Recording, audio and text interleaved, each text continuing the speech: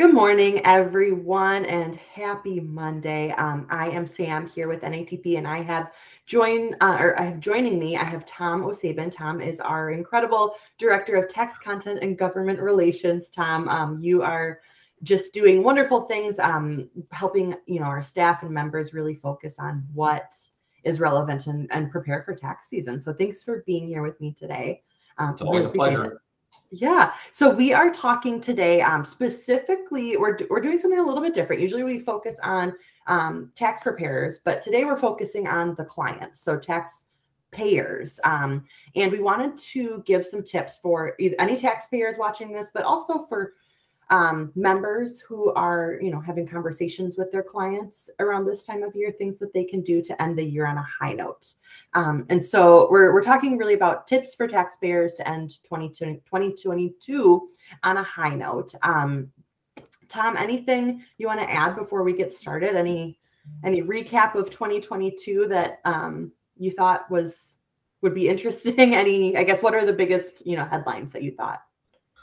Well, there's been a number of things, Sam. We haven't had any real major legislation, but we've had some things that have happened that are dealing with, perhaps we can talk about energy credits. Maybe I'll start right there. To our folks that may be contemplating as the weather's changing, you're in a certain area of the country now that, all of a sudden it seems like we're popping from fall back to summer, back to winter, and you're thinking about that. We used to have for homeowners that $500 lifetime credit for getting a new high efficiency furnace or a new water heater or do insulation projects or all of that. That's really going to improve next year thanks to what was called the Inflation Reduction Act, IRA for short. Bad acronym because we get confused with a retirement plan. But starting next year, 2023, it's going to be a $1,200 limit for these types of improvements. There's numbers within those, but it's going to be an annual limit. So if you're contemplating, I'll tell you folks, you're contemplating right now about replacing that furnace, maybe replacing your windows. You may turn that window project into a multi-year process. So rather than use up that once in a lifetime use, which goes all the way back to like 2005, that was the thing you really had to track. If you're contemplating some big energy saving improvement, you might want to wait till next year or just do a little bit of it this year. That's probably a big takeaway in this energy efficient type atmosphere. And this is supposed to go on to like 2032. Oh, wow. So by next year, to clarify, Tom, you mean starting January 1, 2023. That's exactly what I mean, okay. Sam. You're hitting the nail right on the head. Perfect. And also, too, if people are contemplating the purchase of electric vehicles, again, the credits are going to be better starting next year. And as it is, here we are, early November. I think if you ordered a vehicle today, you wouldn't get it before the end of the year anyway. But there's going to be some income limits. And interestingly enough, Sam, the Congress was thinking ahead a little bit. If you go out to say 2024, in that Inflation Reduction Act that I'm talking about, they're trying to create a circumstance where you would actually get your tax credit when you buy the vehicle. So it would happen at the dealership. And it's going to include used vehicles. Now, the credit for the used vehicles will start next year as well, but going out about a year and a half could be a circumstance. And I don't know how they're going to have the dealerships, manage the idea of how much money you make, because there are income phase outs and only certain vehicles will qualify. But interestingly enough, to take that tax credit away from being a part of your tax return to actually being something you would get, and it'd be much more effective if you think about it, to get it when we purchase the vehicle. So those are a couple of big changes that are coming out of those rules from a new law that was signed by President Biden just a couple of months ago, dealing with that. Okay. So would you say maybe that is kind of one of the biggest headlines that that affects taxpayers in this past year, 2022, was the IRA? I would say that's one of them, and there's a second piece, if I can go ahead with that. So people might remember that when they filed their 21 taxes, we had the results of the American Rescue Plan, again signed by President Biden. Tax professionals will realize that this happened during filing season because we remember it happening in March. No fault to the president, just when it became law. We saw a great expansion in the child tax credits. And also built in, basically, for lack of a better term, the daycare credit. Okay. Mm-hmm. Well, those provisions were 1 year only. So when people are here now in 2022 and they're coming up to the end of the year, they're going to see, one, they didn't get any advanced child tax credit payments during the course of 2022. So we didn't have that money coming out early. So we're going back to what the rules were before 2021. The same thing with the daycare credit. The daycare credit is going back to what it was before.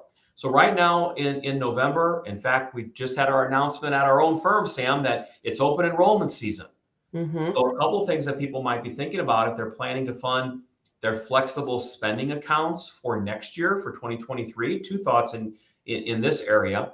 One being, if you've got dollars in those flex savings accounts, Mm-hmm. get your doctor's appointments scheduled, because those are the use it or lose it accounts. Now you can carry over like $570 or something like that.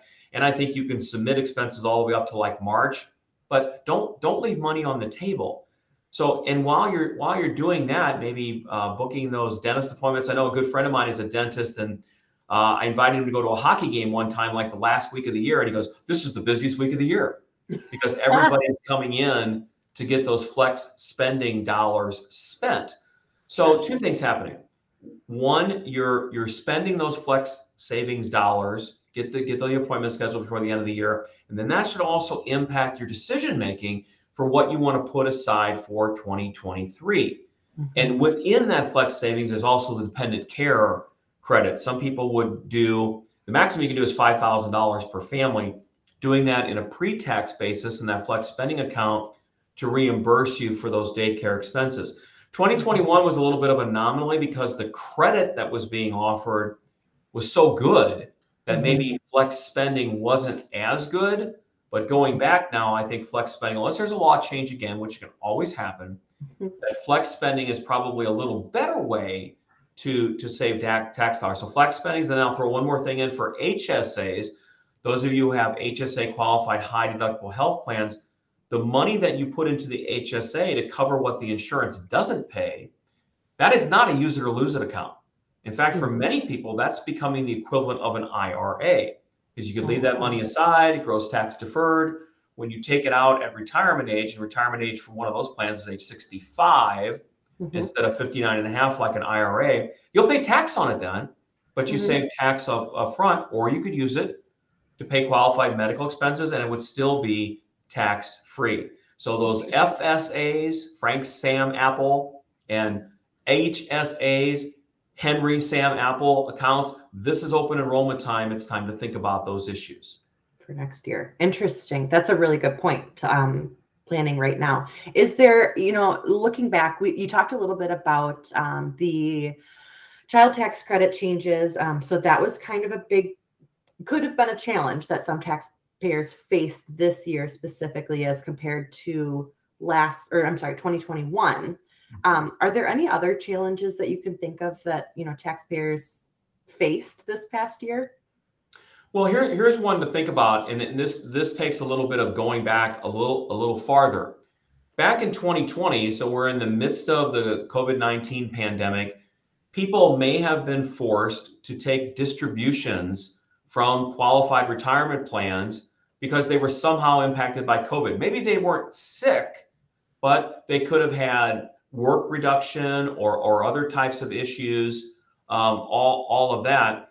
Well, so they had an option of either claiming that distribution all in 2020, or they could spread it out for 3 years. Well, that'll end now with the 2022 filing if you did it 20, 21, 22. I'm counting on my fingers.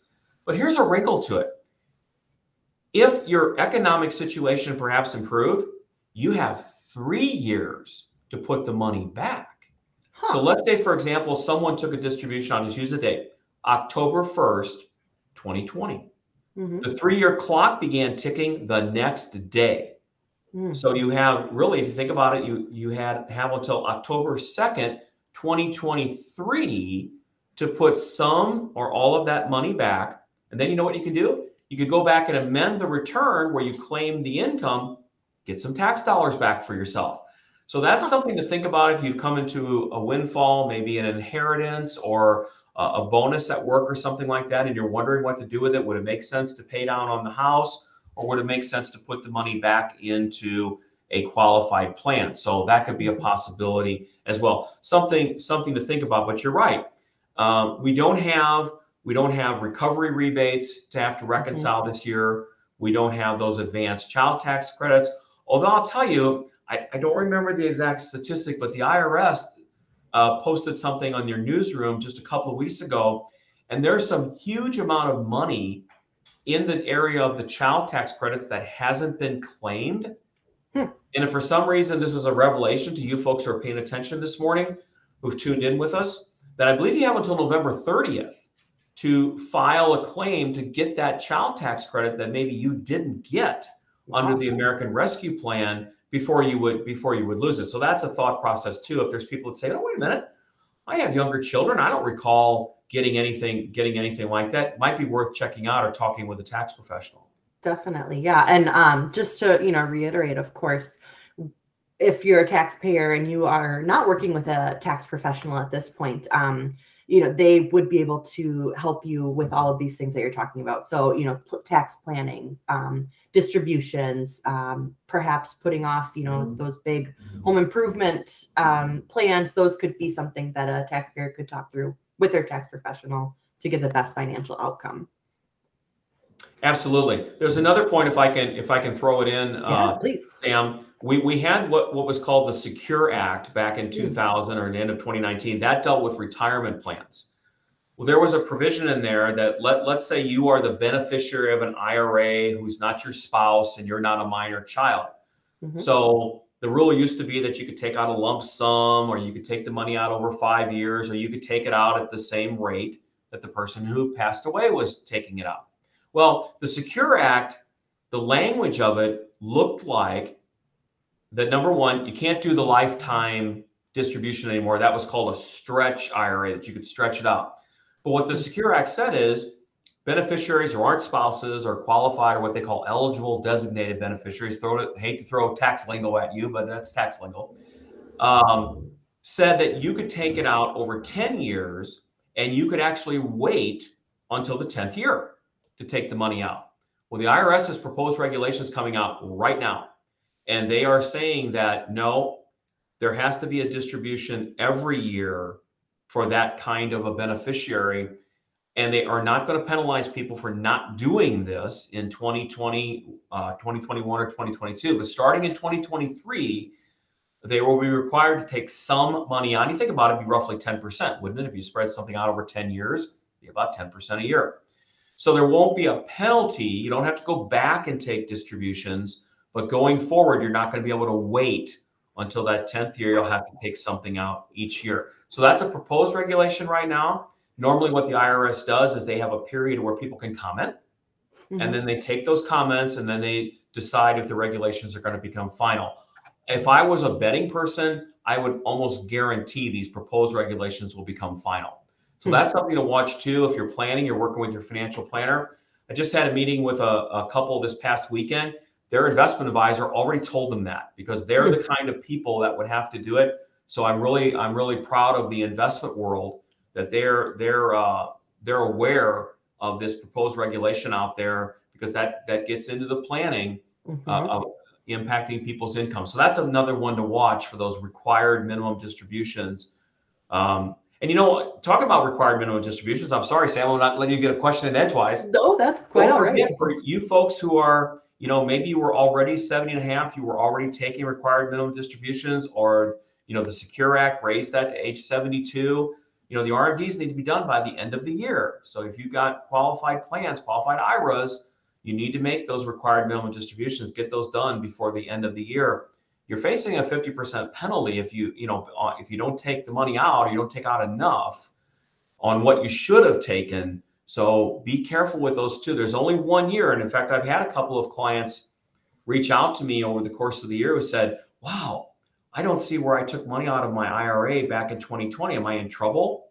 That year, the rule was vacated because of COVID, but not since. So 2022, you're in that age group that needs to take an RMD, do it before the end of the year. There are a lot of rules rule changes to remember this year. A lot of things that went back and forth, and it's really important to stay on top of that, definitely. So talking, Tom, for the last 2 months of the year, I want to talk a little bit about what taxpayers can do now while there's still time to set themselves up for the best possible tax situation when it comes time to do their returns, their 2022 returns. Can you give us some advice? Do you have any tips, any tricks, anything that people should be doing now? Well, you certainly can imagine that I do. So, you still have, let's say you're an employee, you still have several paychecks left this year. It might not be a bad idea. Take a look at a pay stub, maybe compare things to last year and do a little bit of an early projection of what your tax outcome might be. You still have, like I said, a few paychecks that maybe you could adjust your withholding up or down. Maybe you can have more money in your pocket if it looks like, well, we're going to come out pretty good this year. Maybe I don't have to have as much money going in for withholding at the most expensive time of the year, gift giving and all of that. Mm-hmm. So looking at your withholding so you're not surprised come tax filing time. So that would be one thing. You adjust your withholding up or down. If your company allows for it, put more money into that retirement plan. Even if you're doing it after tax, say in a 401k Roth, for example, putting the money away makes sense because someday we're not going to be able to work anymore, right? Mm-hmm. So if you're trying to save taxes, then that traditional 401k, that money's got to go in out of your paycheck. So you could make some adjustment. Maybe you're facing a year-end bonus. Maybe put some more money in. I think the dogs agree. How about that? Yeah. So that would be one thing to consider. Consider your withholding. How about if you're self-employed? What's your year been like? Well, that's kind of like talk about the pets. That's kind of trying to grab a dog by its tail and trying to figure out what the income and expense for the year is going to be. This would be a time to evaluate that. Again, just did this with a client on Saturday. What's the year going to look like? What do we need to do for maybe a fourth quarter estimated tax payment, coming up, which would be due in January, but still counts for the previous year. Also in that same area, if you're self-employed, the idea of buying equipment. Do you need equipment in your business? Would it make sense to make that investment before the end of the year? It doesn't have to be paid for. The terminology that the IRS is used is placed into service. You know what that means? Simply, you're using it. It's not sitting in a box over in a corner, or worse, you didn't place an order and it's not going to be delivered till March. That certainly is not placed into service. Finally, the market's been really, really volatile this year. The stock market has. You might be surprised that you have gains because, for example, if you're in mutual funds, you've got money managers that are doing that gyration every day, that buying and selling. You might have gains. Would it make sense to talk to that investment advisor and say, hey, what's the picture look like for this year? Do I have some loser positions that I could perhaps sell and offset the gains? That might make sense. Conversely, you want to look at things in a global picture. Capital gains, Sam, can be as low as 0%. Would it make sense to pay the tax on those gains if the tax hit's not going to be too bad? So finally, there's an old tried and true. It's a little bit more difficult now with standard deductions the way they are. One old piece of advice is clean out your closets. And I'm going to date myself, and the older people like this. I'm not going to get back into those Sergio Valente jeans that I bought way back when anyway. Why don't I go ahead and give those to Goodwill, make some more room in my closet, right? So clean out your closets, give the stuff to Goodwill, get a receipt. You can use basically yard sale values, and maybe you're in a situation where you have enough to itemize deductions. Hey, then that'll be another deduction, and all you did was clear out some space in your closet. So those charitable contributions before the end of the year. I remember a long time ago, somebody said, what's that date in January that I can make a charitable contribution and still take it off of last year's taxes? My answer is December 31st. Yeah. And I get what the person was asking, because sometimes, the IRS has been reactive to perhaps, I'm thinking of the hurricane that hit Haiti the one year, right at the end of the year. The IRS said contributions made to like January 15th could be counted, last year. But that's an outlier. In typical circumstances, you got to write that check by December the 31st. Sure. Now, there is one other date in November that is important for people to remember if they're e-filing. Can you talk a little bit about that? That's right. And I think it is, I didn't write it down, Sam, but I think it's November 26th. That sounds Is that right? Yeah, I think that's the date.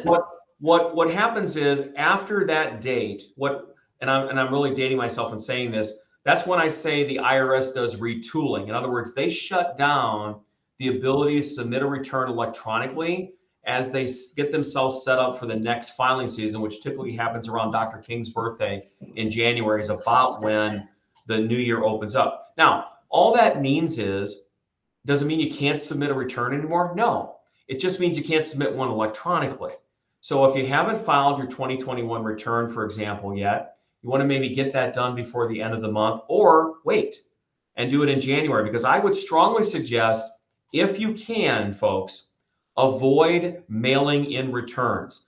The backlog of the IRS is still enormous, many, many, many, many months. I'm just now having clients who filed amended returns back in March are starting to hear from the IRS now, and things are they're not good, is all I can say. That they're overwhelmed. So for some reason you say, well, for whatever reason, I'm not going to be ready to file that return until December. I'd say wait till the third week of January and let's have you file it electronically, so that it doesn't add to that backlog and you're not waiting 6, 8, 9, maybe even a full year for that return to be processed when it was submitted in paper. So the IRS is hiring more staff. Like anything else, that staff's got to be trained. And in getting people trained and up to speed is going to take time. So that would be my advice. But yeah, that's an important date, very much so, Sam. So those personal returns, the mod e-file system, as they call it, will shut down, I believe, on November 26th. And then we'll have to wait until the third week of January before returns can be submitted electronically once again. Awesome. That is a huge amount of information, Tom. Thank you so much for sharing. I think there's some really good gems in there for people to remember and pick out. And overall, again, we always reiterate, if you have questions, talk with a tax professional, talk with someone who does this for a living. They know the ins and outs and the rules better than anyone. So is there anything else you want to add, Tom, before we wrap up today? I was just going to tack right on to what you said, Sam. This is the time of the year when your tax professional is beginning to think about the next year.